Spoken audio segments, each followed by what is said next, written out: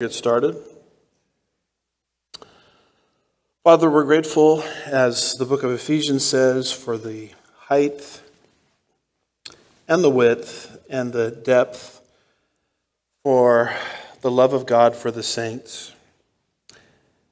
And I just pray, Lord, that we would leave here today maybe not so much with an understanding of what we should do. We invite that, but an understanding of who we are in the Beloved, knowing that right behavior will flow out of a right understanding of our identity. So we're so appreciative, Lord, for what you've done for us. We're appreciative of our eternal position, security in you. We do understand, Lord, that our actions as fallen people, even as your children, can inhibit not our position, but fellowship. And so we're just going to pause for a few moments of silence to confess any personal sins that we have committed against you so that fellowship can be restored, so that we can receive freely today from your word.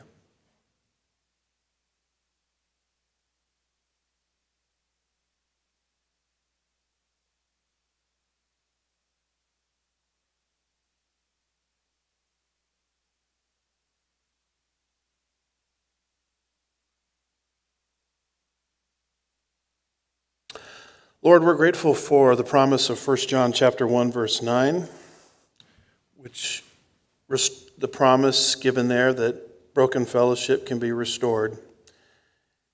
We're grateful for a completed canon of your word, where we have in the Bible everything we need for all matters of faith and godliness. And we're also grateful for the ministry of the Holy Spirit, whereby that canon of Scripture can be properly interpreted and understood by your people. So we do invite, Lord, today, the illuminating ministry of the Holy Spirit, that we may leave here with better understanding, better equipped for the different battles that we find ourselves in. We'll be careful to give you all the praise and the glory. We ask these things in Jesus' name. And God's people said, Amen. Well, good morning, everybody. Happy last Sunday in July.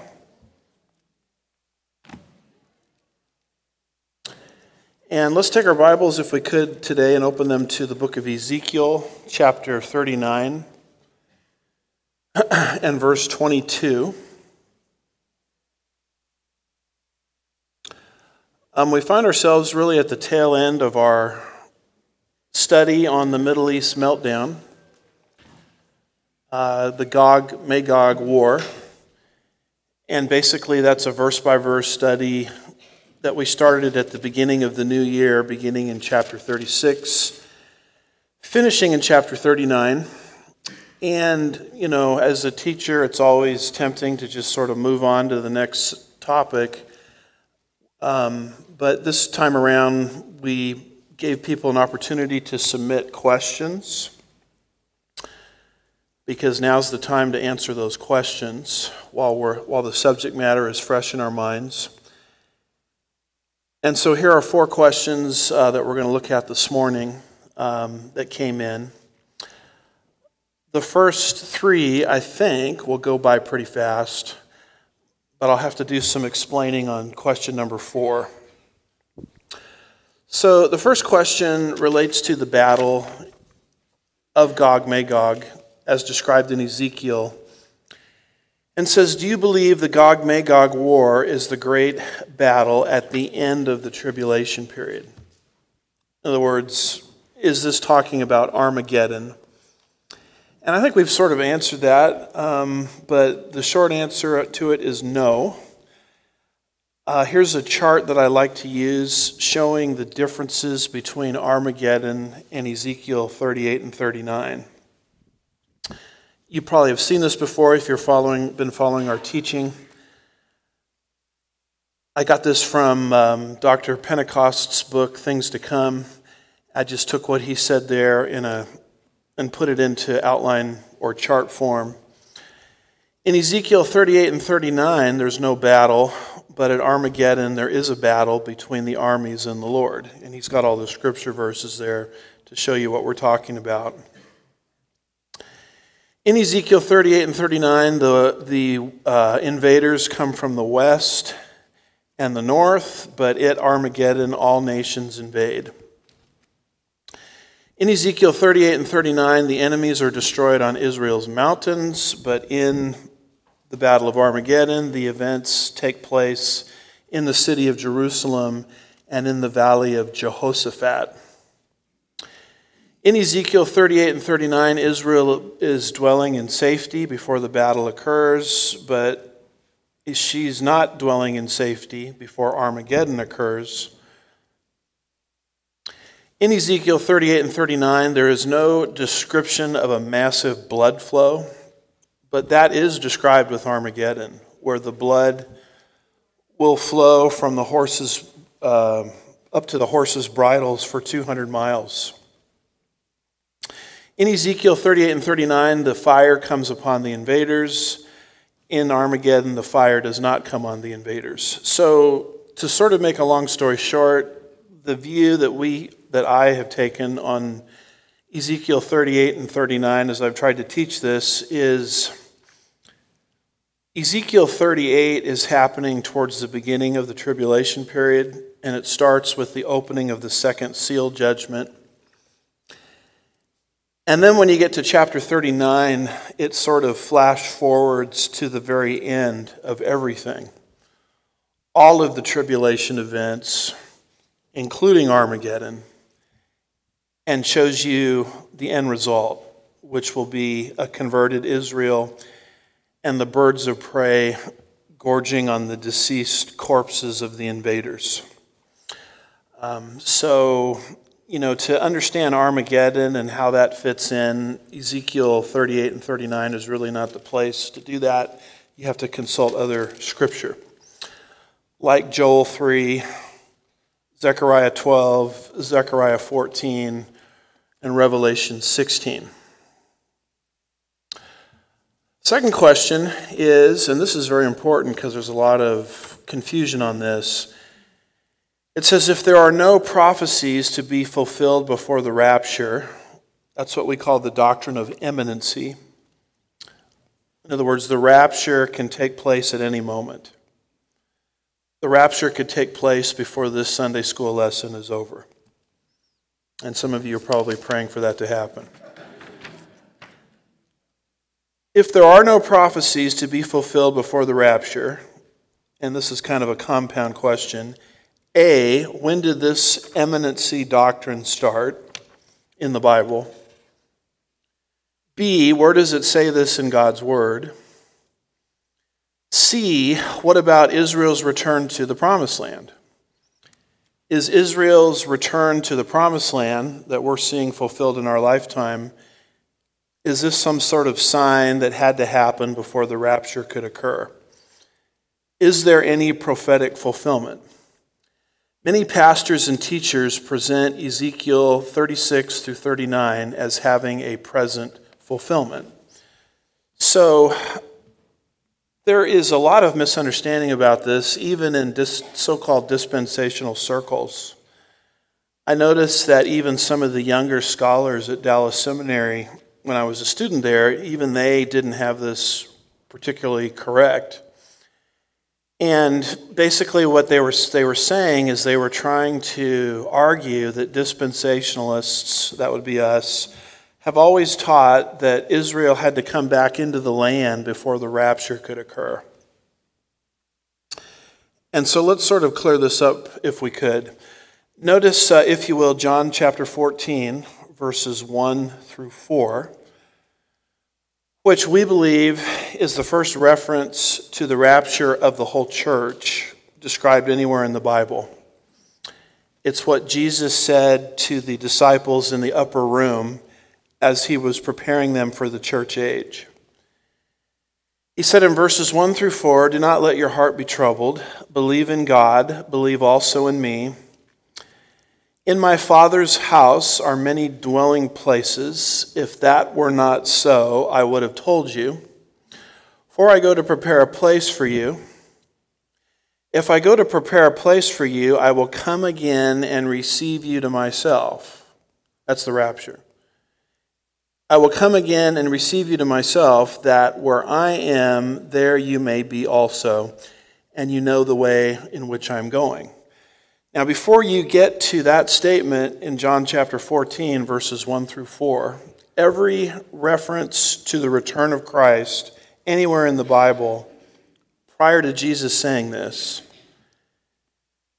is the Lord Jesus is going to return at the end of the 7-year tribulation period. His angels and his saints will be with him. His feet will actually touch down on planet Earth.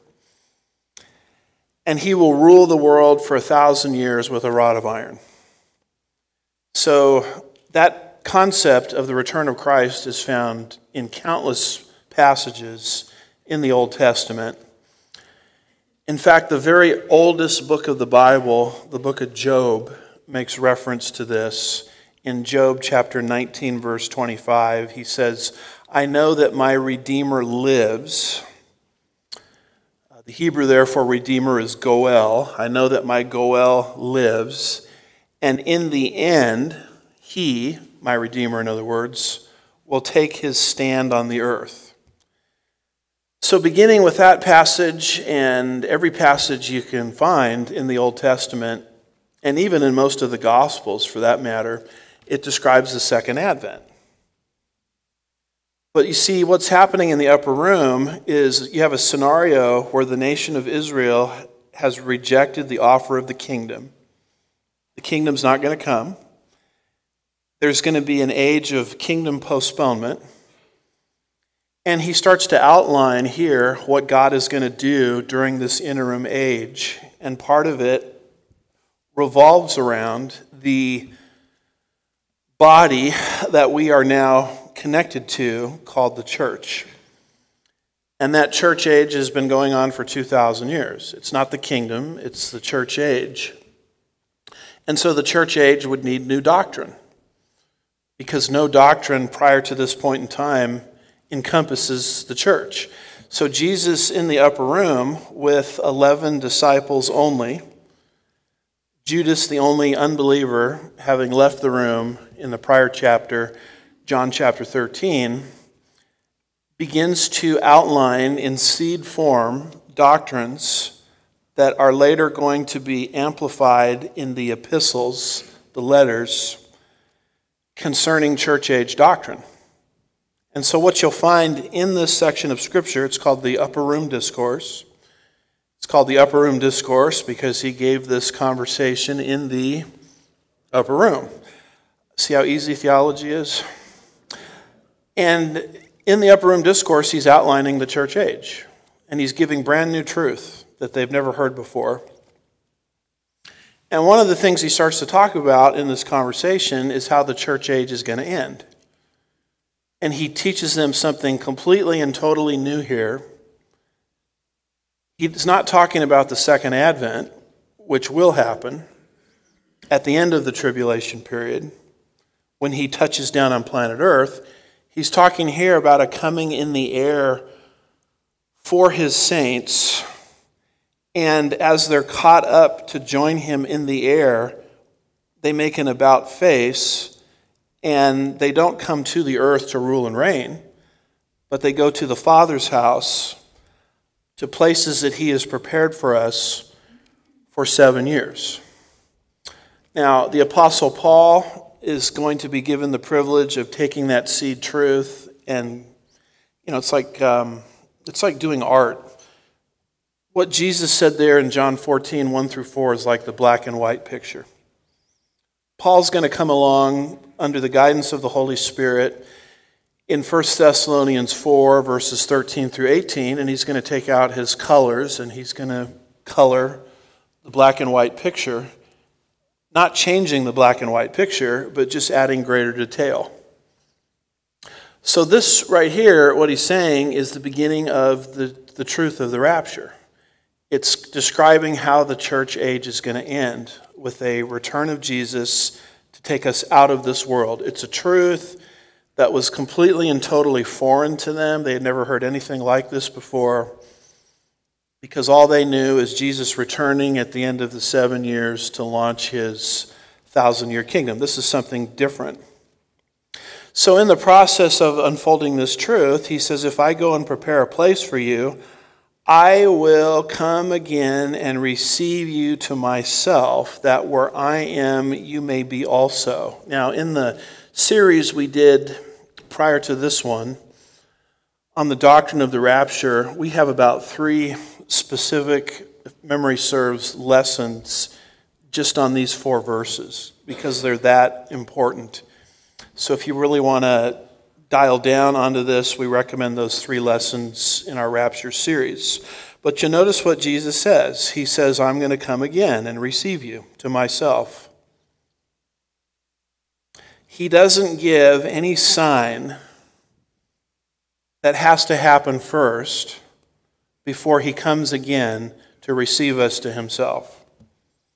He doesn't say, okay, keep your eye on the World Economic Forum and Klaus Schwab, because they're going to be pushing one world government, and then I'm going to come back and get you. Keep your eye on your cash, because your cash is going to disappear, and you're going to move into a cashless society, and then I'm going to come back and receive you. Keep your eye on Russia and Persia and Turkey, because they're going to invade the land of Israel in the last days, and then I'm going to come and receive you. He gives absolutely no sign at all. And when he gave no sign prior to this event, he was telling them that this could happen at any second. And this is a doctrine that we call the imminency of the rapture. And it began to take hold the moment in Acts chapter 1, he ascended back to the Father's right hand. The moment that happened, and the church was born in Acts 2, at any second the rapture could occur. Now, he did make some other types of predictions, like he said, Peter, when you were young, you dressed yourself, you went where you wanted. When you're old, they're going to take you to where you do not want to go. In John 21, referring to the martyrdom of Peter, how Peter would die. But when Jesus made those kinds of things, he wasn't denying the imminency of the rapture. What he was saying was, if I don't come and get you, Peter, this is what's going to happen to you. So if A doesn't happen, B will happen. And that's how to put the rapture together with some of Christ's short-term predictions. So the doctrine of the imminency of the rapture is a concept that started at the beginning of the church age, and it took foothold immediately when Jesus ascended and went back to the Father's right hand and gave to the church the Holy Spirit, Acts 2, including the gifts of the Holy Spirit. So in our rapture teaching, we've gone through all of the different passages that teach this. I have them underlined there. We won't look at all of them, but here are very clear imminency verses. They never present the coming of the Lord in the rapture as contingent upon some event that has to happen first. You'll see it in James chapter 5, verse 8. You'll see the doctrine in 1 Thessalonians 1, verse 10. You'll see the doctrine in 1 Corinthians chapter 1, verse 7. You'll see the doctrine in Philippians chapter 3, verse 20. I've used this analogy before. It's kind of a corny one, but it, helps us understand it. It's like those plastic balls that kids play with that are wrapped in that black stuff. What's that black stuff around it called? Where it allows you to stick to walls. Velcro, there we go. So you have this little plastic ball, and it's wrapped in Velcro, and you just kind of throw it up on the ceiling, and it sticks there.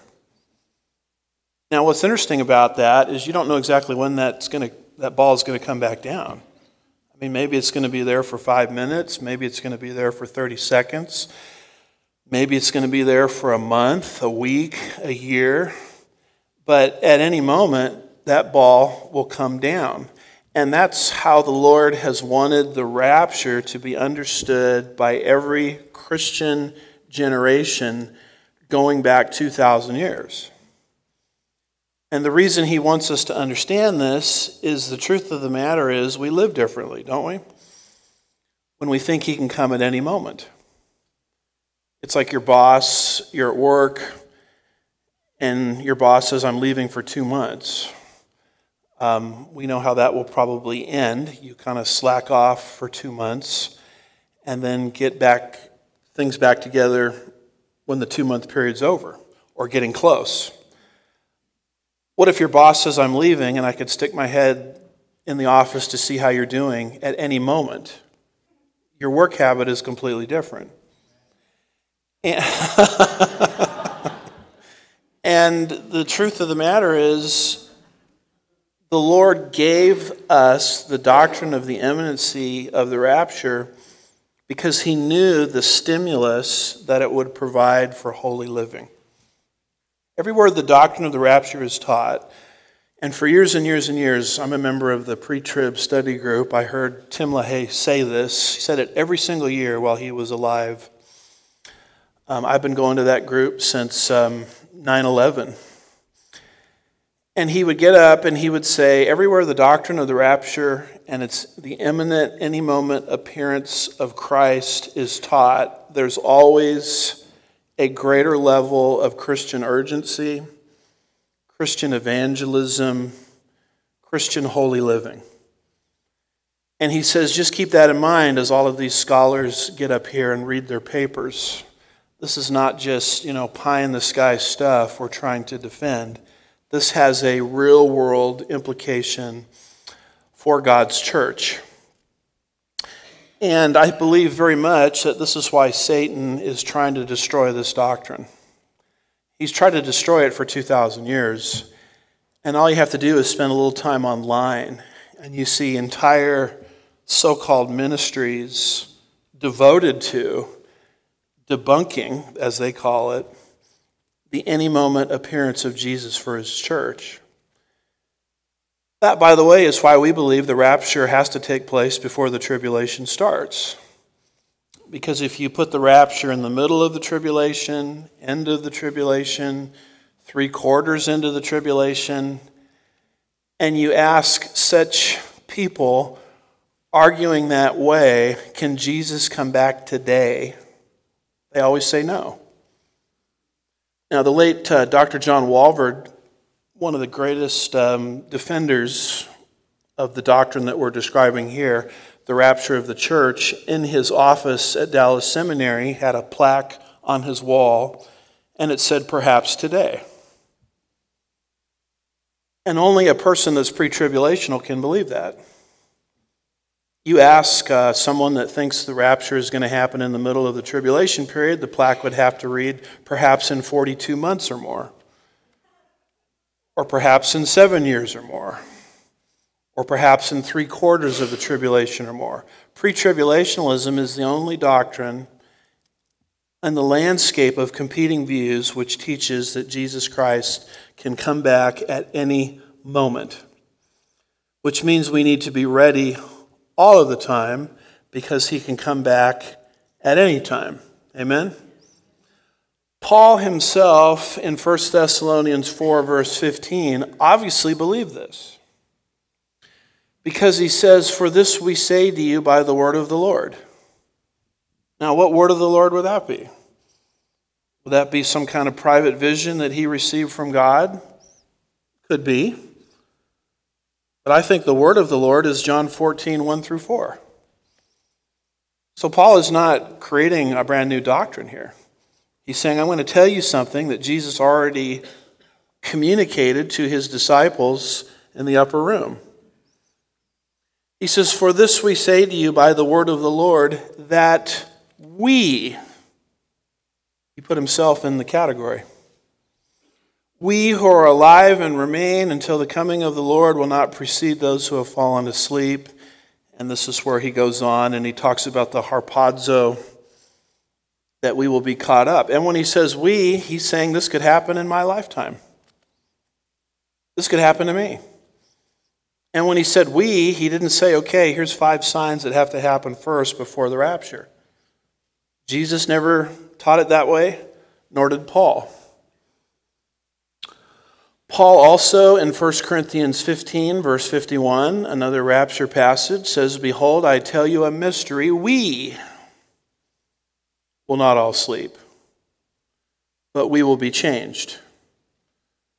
So this is a very significant doctrine, and it's taught in the Bible, as the question asked me. It's taught in John 14, 1 through 3, 1 through 4. It's taught by the Apostle Paul in those, what I would call the we sections.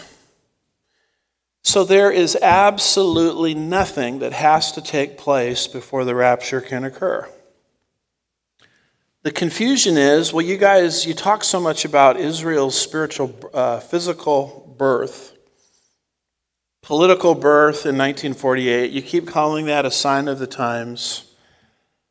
Are you saying that the rapture could not have occurred before Israel became a nation? Well, the thing to understand is Israel's physical birth is stage setting, not for the rapture, but it is stage setting for what will take place after the rapture, the 7-year tribulation period. Because Jesus, although he can come back at any moment in the rapture, the doctrine of imminency does not apply to the second advent of Christ at the end of the tribulation period. The rapture is an imminent event, any moment, but not so the second advent. In fact, the second advent can't even occur until the whole 7-year tribulation period elapses. Then he'll come back, touch down on planet Earth, and rule and reign with the rod of iron for 1,000 years. But that can't happen until the 7-year tribulation precedes it. Not so the rapture. So what is God doing as we speak? We believe that he is setting the stage, not for the rapture, but for the tribulation period. So we've used this example before. It's like a chess game. The world system that we're living in is about to experience the ultimate chess match. And you can't have a chess match until somebody sets up the game board. And somebody has to take the board out of the box, put it on the table, assemble the pieces. The players have to take their respective positions opposite side of the table. Even before that happens, someone has to put 2 chairs on the opposite side of the table. And only when the stage is set can you say to yourself, is a chess match ready to begin? So what we would understand as the rebirth of Israel is not a sign for the rapture, but it is a sign that has to be in place for the 7-year tribulation period to start. Now, this idea of God setting the stage for prophetic events like he is today through the tribulation period should not be shocking to you at all, because this is exactly what God did for the first coming of Christ. Galatians chapter 4, verse 4 of the first coming of Christ says, "But when the fullness of time came, God sent forth his Son, born of a woman, born under law." You'll notice there that Jesus Christ, in his first coming, could not have been dropped into human history at any old time. He had to be dropped into human history at a specific time. And there are many things that God was doing in the world to set the stage for the first coming of Christ before Jesus was ever born into our world. One of the things he did through Alexander the Great, going back to the 300s roughly BC, is Alexander the Great spread the Greek language all over the known world. And if you know anything about the Greek language, you know that it's one of the fullest dialects that's ever come to humanity. There is one word for love in English. The Greeks had 4 words. There's a storgis, relational love,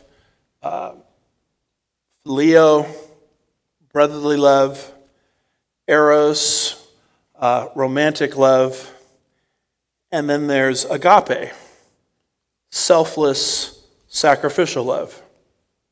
And so when it says in John 3, verse 16, "For God so loved the world that he gave his only begotten Son," etc., it uses the word agape. And a Greek speaker could pick up on that and say, wow, God really loves us at the highest level. That type of communication would not exist without the Greek language. So God, through Alexander the Great, allowed the right language to be put into place before Jesus ever showed up to record the revelation of God's Son. Beyond that, the Romans had come to power. They came into the land of Israel about 63 BC under, I think it was Pompey. And they brought into existence over the known world Pax Romana, Roman peace, relative peace. And they introduced something called Roman roads. You've heard the description, all roads lead to Rome. That's why the book of Acts concludes with the gospel making it to Rome in Acts 28. Why does the book of Acts conclude in Acts 28 with the gospel making it to Rome? Because the assumption is once it makes it to Rome, it's going to go everywhere because of Roman roads. So you have Pax Romana, you have Roman roads, and you have the circumstances completely in place as put there by God himself as he allowed the Roman Empire to come to power. So when the gospel reaches its fruition through the death, burial, resurrection, and ascension of Jesus Christ, the gospel can go everywhere because God loves everybody and wants everybody to have an opportunity to believe it. So this is the meaning of Galatians chapter 4, verse 4. When the fullness of time came, God sent forth his Son. So what I'm trying to explain is the world was set up by God before the second advent happened. And what you are seeing happen now in human history concerning the rebirth of the nation of Israel and a plethora of other signs is God, in a similar way, is setting the stage for the second advent of Jesus Christ. You can't have Daniel chapter 9, verse 27 take place without Israel in existence. Because what starts the tribulation period, according to Daniel 9, verse 27, is a treaty of some kind between the Antichrist and unbelieving Israel. That's what starts the final 7 years on Daniel's clock, which will lead to the second advent. Obviously, that's a hard scripture to fulfill if there's no Israel in place in unbelief for the Antichrist to make a treaty with. So that's how you understand the rebirth of the nation of Israel. You say, wow, God is really setting the stage for the 7-year tribulation period. Those are not signs for the rapture, which for the last 2,000 years could have occurred at any moment. The moment someone tells you Israel had to be reborn for the rapture to occur is the moment you're dealing with somebody that has confused categories. They're not rightfully dividing God's word. So with all of that being said, how would you look at, as a New Testament Christian, the rebirth of Israel? You say to yourself, my goodness, the Lord is really aggressively, as we speak, setting the stage for the 7-year tribulation period. And, I know something else. That the rapture of the church, because it's an imminent event, will take place before the tribulation period even starts. So if the world stage is being set this aggressively for the 7-year tribulation period, the rapture, which is imminent and could happen at any moment, must be drawing even closer. It's coming even faster because it comes before the 7-year tribulation period. And if that's true, I better start living my life as if I'm on borrowed time. So this is an example I've used before. It's not original with me. The late Dr. John Walvoord used this example or illustration. I've heard Pastor Chuck Smith use this illustration.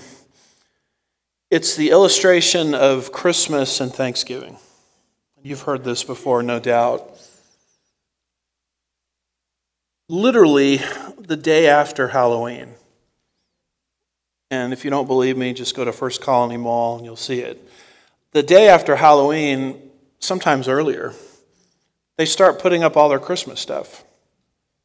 I mean, Santa Claus is put up, Christmas tree lights come out. It's during that season that, you hear Christmas music on the radio. And you're saying to yourself, well, I'm seeing all of these signs for Christmas. Christmas must be coming quick. But wait a minute. Thanksgiving occurs earlier on the calendar than Christmas. And if Christmas is coming that fast, Thanksgiving is coming even faster. So Santa Claus actually is a sign for Thanksgiving. And that's how I would look at the rebirth of the nation of Israel. You don't look at it and say, okay, that had to happen, and the Jews have to rebuild their temple, and we have to have a one-world money system. We have to have all that stuff in place before the rapture can occur. That's a confusion of categories when you do that. You're mixing two things that ought not to be mixed. You say to yourself, the tribulation period is rapidly approaching, and just as Thanksgiving precedes Christmas, the rapture precedes the tribulation period, and the rapture is coming even faster. And if that's true, maybe that will influence some of my choices as a Christian. Maybe I shouldn't, so quickly and easily go back to my sin nature, particularly when I'm on the freeway in rush hour. Maybe I shouldn't, react the way that my flesh wants to react, because, any second I could stand before the Lord at the Bema Seat judgment of Christ. And it would be sort of embarrassing for Jesus to come back and find me having a tantrum in my car. As if getting mad in the car and yelling at people under your breath and all of that stuff is going to really help the traffic situation anyway. Maybe I should seek under God's power to live a holy life. Because Jesus can come back at any minute. I see all the signs for the tribulation. And I know that the rapture will occur first. So, as best I know how to explain it, that is the best way to understand these ideas. Which takes us to question number 3. Does Jesus literally fulfill the Jewish feasts or the feast days? If so, which fall feast day does Ezekiel 39 fulfill when all of Israel comes to faith in Jesus Christ? So, on the Jewish calendar, there are 7 feasts. The first 4 are what we call spring feasts, happening in the spring, beginning of the new year. Passover, unleavened bread, first fruits, and sort of making your way down through the circle there, going clockwise, then Pentecost. And once you hit Pentecost, you have the end of the spring feasts. And then there's a long gap, a long interim. And once you get through that long interim, then you're going to have the 3 fall feasts. Those are trumpets, atonement, and tabernacles. Those are the 7 feasts of Israel. Now, if that weren't enough, there were certain high events that happened in the Bible where the Jews got another feast day out of it. One of them is called Purim, lots, celebrating the miraculous deliverance of the nation of Israel from the diabolical plans of Haman in the book of Esther. And when that happened, a brand new feast came out of it called Purim. And then between the Testaments, there was a very significant event that took place where the Jewish nation liberated their temple from Seleucid rule and rededicated it. That's called Hanukkah. And so Hanukkah, Feast of Lights, dedication, was added to the Jewish calendar. So 7 feasts initially, as biblical history began to elapse more, 9 feasts in totality. And God outlined those 7 feasts for Israel. This has nothing to do with the church. Because when God gave these feasts, he was giving them specifically to the nation. The church didn't even exist yet. He outlined these feasts at Mount Sinai in the Mosaic Law, and you'll find a description of them in Leviticus chapter 23. The fall, or the first 4 spring feasts are Passover, unleavened bread, first fruits, and Pentecost. Then a long interim in the calendar. And then you'll have the 3 fall feasts, trumpets, atonement, and booths. Now what you have to understand about those 7 feasts is they all point to Jesus. The first 4 spring feasts point to his first coming. The remaining 3 fall feasts point to his second coming. And the long interim in between the end of the spring and the beginning of the fall is the church age that we're in right now, the inner Advent age. So on Passover, Jesus disclosed himself as the Passover lamb. It's a feast that is speaking of his redemption that he would accomplish for humanity. 1 Corinthians chapter 5, verse 7, Passover points to the redemption of Christ. Then there was another feast that took place right after Passover on the Jewish calendar called unleavened bread, where the nation of Israel, when they were released from Pharaoh in the book of Exodus, was told, you've been here for 430 years, but you got to get out right now. And you got to get out so fast that you shouldn't have leavened bread, because it takes time for bread to rise. And so unleavened bread became a symbol within the nation of Israel leaving Egypt. It's kind of a type, if you will, of the believer's sanctification. And Jesus claimed to be a fulfillment of that feast in John chapter 6, verse 35, where he called himself the bread of life. The next spring feast is first fruits. That has to do with the celebration of the initial crop that comes in. And it was a happy time in the Israeli harvest cycle, because if the first crop came in, then it guaranteed the rest of the crop. And that speaks of 1 Corinthians 15, verse 20, and verse 23 of the resurrection of Jesus from the dead. He specifically calls, Paul does, Christ's resurrection first fruits. Because if Jesus rose from the dead, then who else is going to rise from the dead? Everyone else.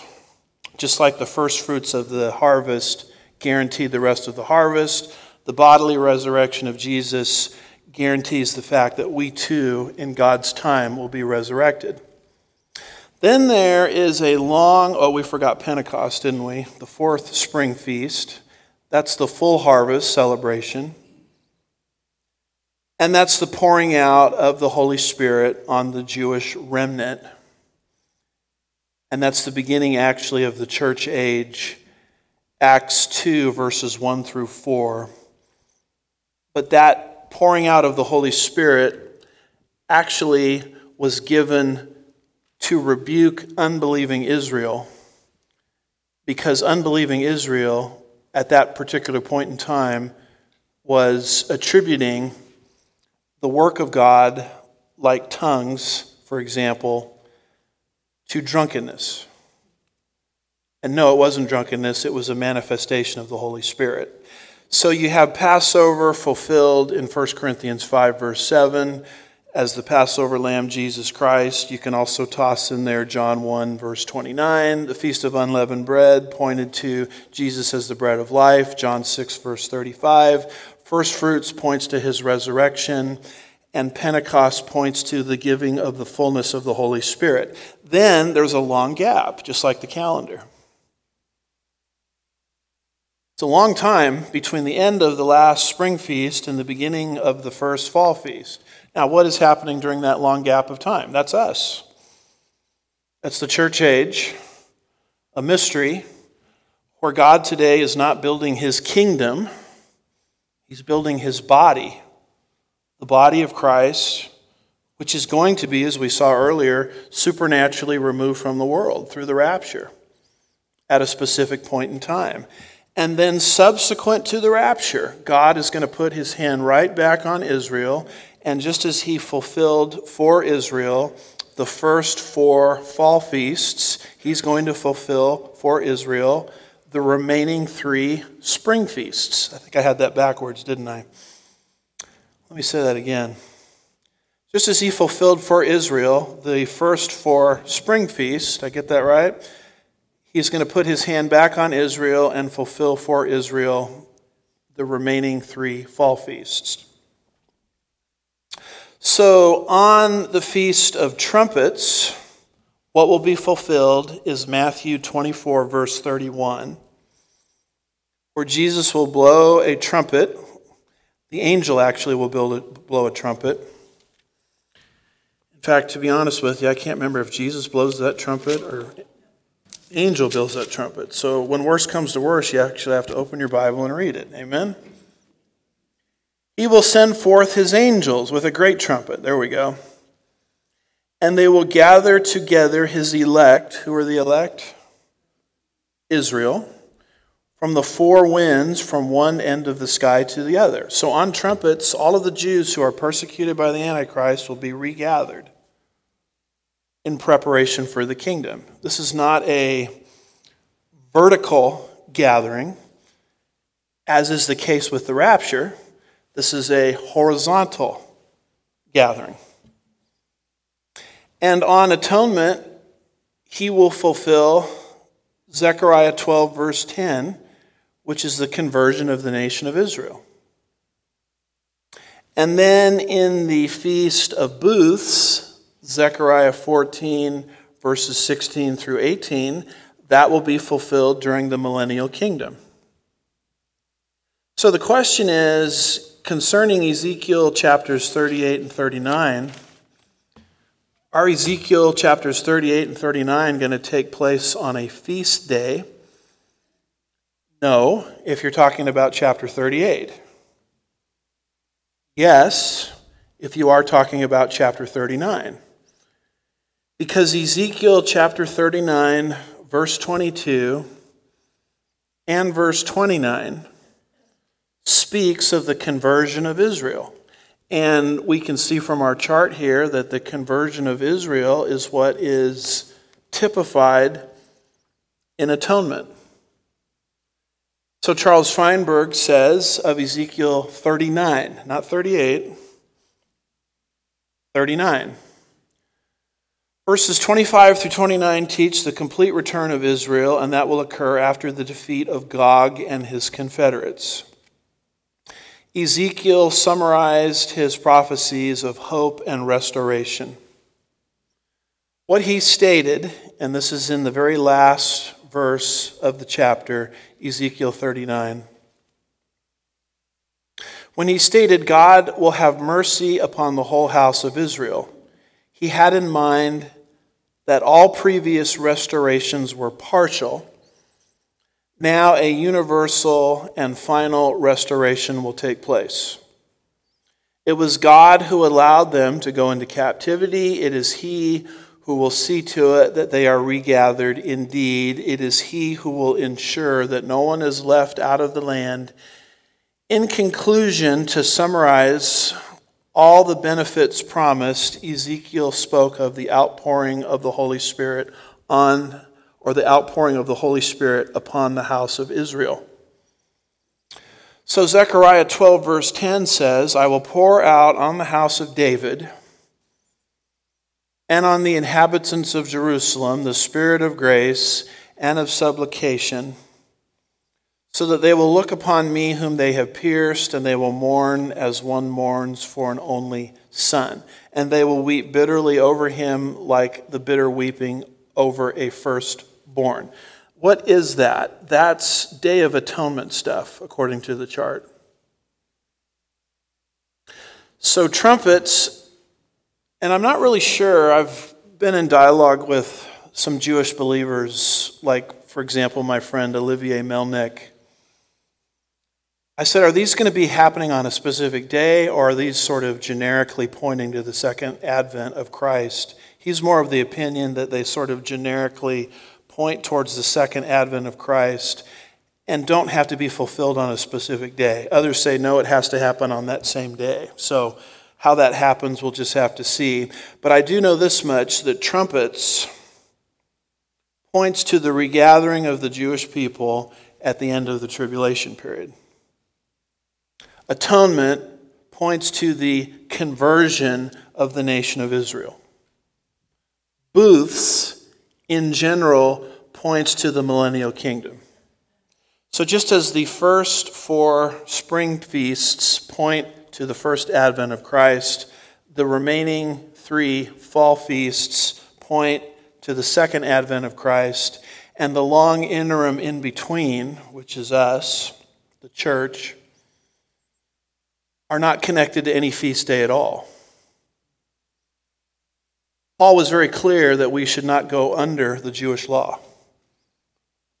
He was very clear that we should not get wrapped up in celebrating particular Jewish feasts if we think that that's going to somehow contribute to our salvation, justification, or progressive sanctification. Now, I'm in favor of kind of doing Bible studies so that we appreciate these Jewish feasts. But here at Sugarland Bible Church, we do not demand people go under this in a compulsory sense for growth in Christ. But we do think there's value in studying these feasts because when you study them out very carefully, they point to either the first coming of Christ, the 4 spring feasts, and the second advent of Christ, the remaining 3 fall feasts.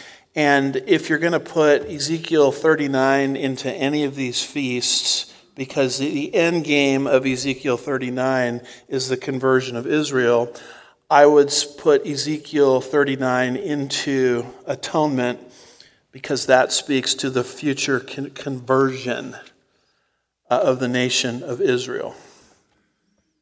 So I hope that helps at least a little bit. All right, here we go. Fasten your seatbelts. We're about to enter turbulence.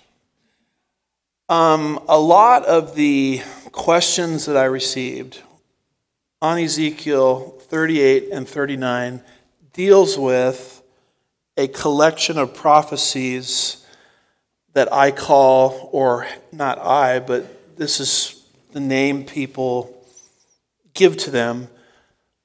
They're called either the first prophecies, the now prophecies, or the next prophecies. In other words, a number of teachers out there are going to God's Word beyond Ezekiel 38 and 39. And they're going to prophecies that, quite frankly, as you study them, and I'll show you proof of this as we go, these prophecies have been fulfilled for a long time.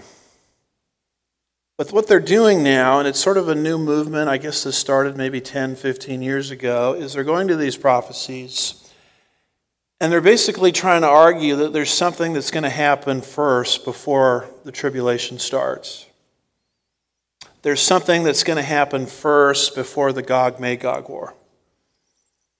Now, they're generally careful enough not to say these have to happen before the rapture, because if they do that, they are denying imminency. But what is happening today is you go to prophecy conferences and people aren't really interested as much in Ezekiel 38 and 39 anymore, which is where I think the main action is today. I mean, God today is, of all of the prophecies in the Bible, he's setting the stage aggressively for Ezekiel 38 and 39. But you go to some of their conferences and you read some of their books and they say, that's old stuff. You need to be aware of the first prophecies, the next prophecies, the now prophecies. So these are prophecies that are supposed to happen next week as they talk. And here are the areas that they go to. Let me show you where I'm drawing my material from, because I don't know of a book that does a better job analyzing these than this book. It's by my friend Mark Hitchcock. It's a 2020 book. It's called Showdown with Iran.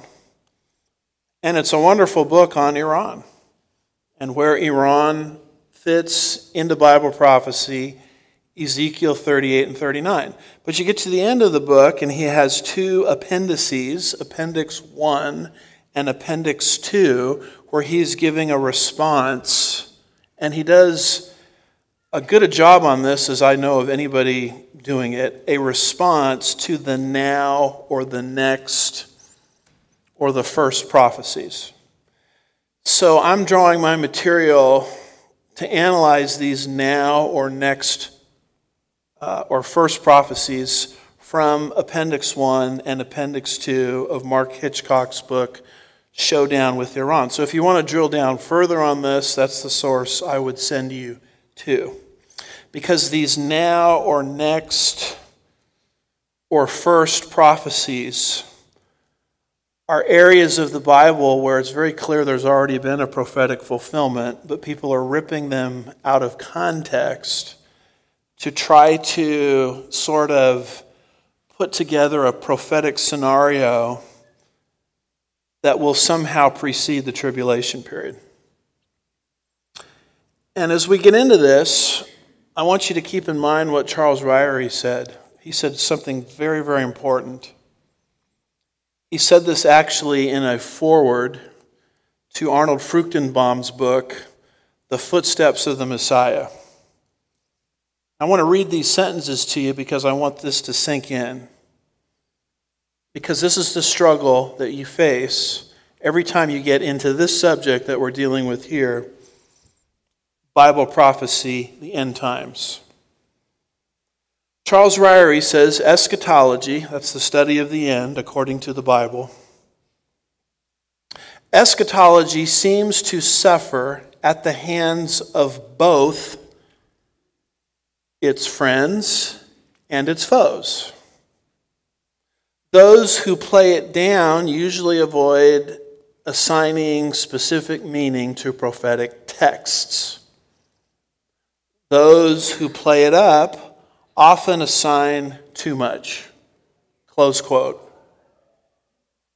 And what he is talking about here is balance. When you get into this subject, just like any subject you get into in life, whether it's in the Bible or outside the Bible, you have to stay balanced. And there are tremendous imbalances in the study of Bible prophecy. The first imbalance is what Ryrie says, people who usually play it down to avoid specific meanings to prophecies. Now, most of the time in this series and other series I've done at this church on prophecy, I'm reacting against that first group.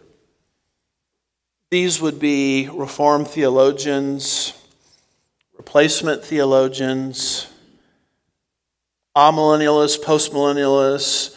These are people that will look at these prophecies like Ezekiel 38 and 39, Revelation 20, the rapture, you name it, and say they're non-literal, they're allegorical. And so you'll notice in our teachings that we've done on prophecy here, I've spent 99% of my time reacting against that group. So you probably already know something against that group or about them. But there's another group, Ryrie says, that you have to react against, and that's people that don't read too little into prophecy, but they read too much into prophecy. And they get into concepts that really are nothing more than wild speculation. The Antichrist is, living next door, and some will assign a specific date for the rapture of the church, and absolutely crazy stuff. And so, in one sense, it's nice to run into people that take Bible prophecy seriously, but according to Ryrie's quote, those people are just as damaging as the first group. The first group reads too little into the prophecies. The second group reads too much into the prophecies. And I'm convinced that this is what's happening with these next, now, or first prophecies.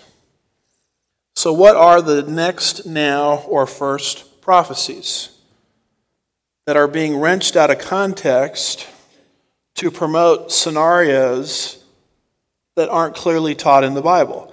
These are the prophecies related to Elam, which is Persia or Iran. And there's two places that they go, Jeremiah 49 and Ezekiel 32. The second area where I think these folks are reading too much into prophecy are the prophecies concerning Damascus. There's two areas that they go, Isaiah 17 and Jeremiah 49. In fact, I was at a conference, several thousand people were at this conference in Canada, and one gentleman whose name, if I called his name, you would all know him, he got up and he said, Damascus is going to be hit by Israel because of the presence of Iran and Russia and Turkey in Damascus, Syria. And that will be the fuse which will ignite the Gog-Magog war of Ezekiel 38 and 39.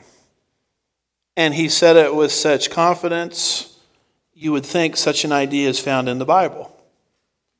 And what you'll discover is they're basing this initial attack by Israel into Syria before the Gog and Magog war happens. They're basing the whole thing on Isaiah 17, verses 1 and 2. And yet when you study Isaiah 17, verses 1 and 2 in context, and I'll show you the context, that prophecy was fulfilled in 732 BC. And so it becomes a very dangerous thing to build a scenario allegedly coming from the Bible that excites a lot of people and sells a lot of books and captures a lot of interest. The hit on Damascus is going to be the fuse which ignites Gog and Magog. It's one thing to get up in front of people and say that with confidence. It's another thing to actually prove that that's what the Bible says. And I'll show you that it does not teach that. So the prophecies concerning Elam or Iran, two places to find them, Jeremiah 49, Ezekiel 32. Two prophecies concerning Damascus, Isaiah 17 and Jeremiah 49. And the third area is the Psalm 83 war, supposedly. Psalm 83 is being taught like it's some kind of future war. There's one problem with that. You read Psalm 83 and there's no war described. Other than that, no real problem, right? So in an attempt to be relevant, in an attempt to be sensational, what's happening in the area of prophecy is people are becoming overly speculative. They're teaching things with dogmatism that the Bible doesn't teach. And so that's why I so appreciate what Ryrie says, is either camp will damage you. The people that allegorize prophecy, they're damaging, and equally damaging are the people that are promoting these first, now, or next prophecies. So in our next class together, we'll be getting into those prophecies. Let's pray. Father, we're grateful for your truth, grateful for your word. Help us to be balanced on a very important subject in these last days. We'll be careful to give you all the praise and the glory. We ask these things in Jesus' name, and God's people said. Happy intermission.